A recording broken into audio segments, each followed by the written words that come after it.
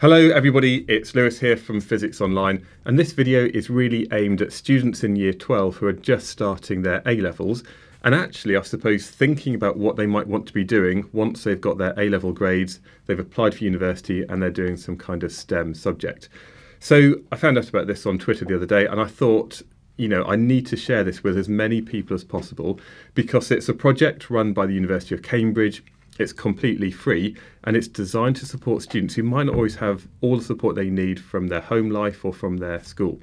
So it's called STEM Smart, and I'll put the link in beneath this video so you can go straight to this page so you can read up a little bit more about it and maybe apply for it as well. So STEM Smart, to do with STEM subjects, so science, technology, engineering and maths. And they've said that SMART means about subject mastery and attainment raising tuition. And really it's for people that have either experienced an educational disadvantage, and also are considering applying for a STEM subject at university. But it doesn't just have to be if you're thinking about applying for Cambridge. So basically it's a free programme that lasts over 12 months. You apply now, and that means in January 2022 is when you start the programme. They split it into sort of three different areas.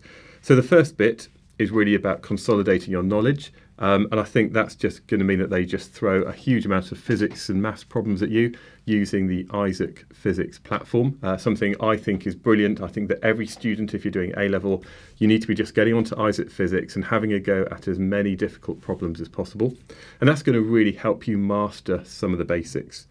And then the second phase is really about preparing for your application to university. So this happens from the summer of 2022 right up until the end of December.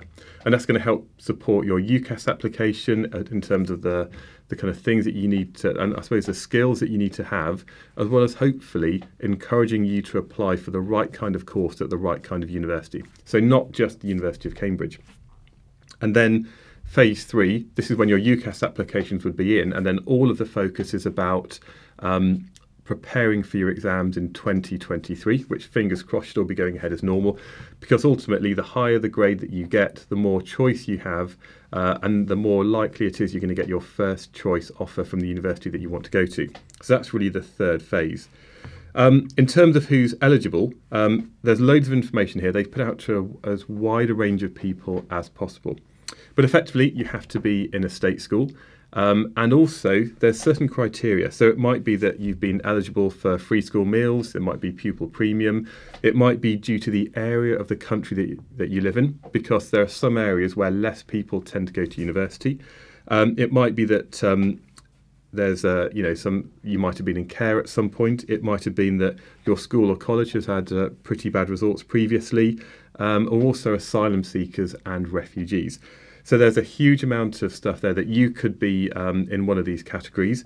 And also, there's some other things here about significant caring responsibilities for maybe somebody else in your family, or it might be that you've been estranged from your family, significant disruption due to COVID, so including long periods of absence, I suppose in addition to what everybody else has experienced over the last year.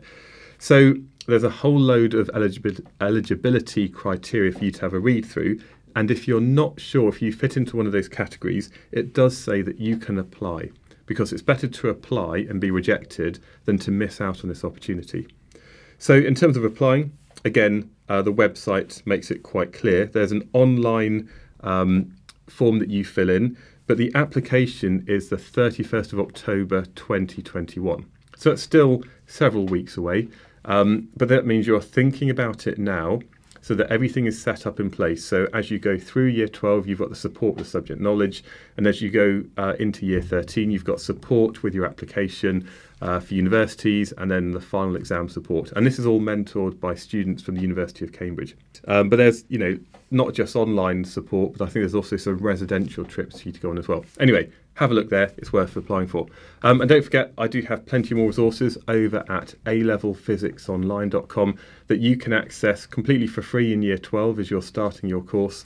And if you want to have even more support, then you can always sign up for the premium plan for the second year of content. But yeah, hopefully this is useful. If you think it's useful, please share this video, subscribe to my channel to stay updated with any notifications and any other opportunities that I find out about. And good luck with your studies. Thank you.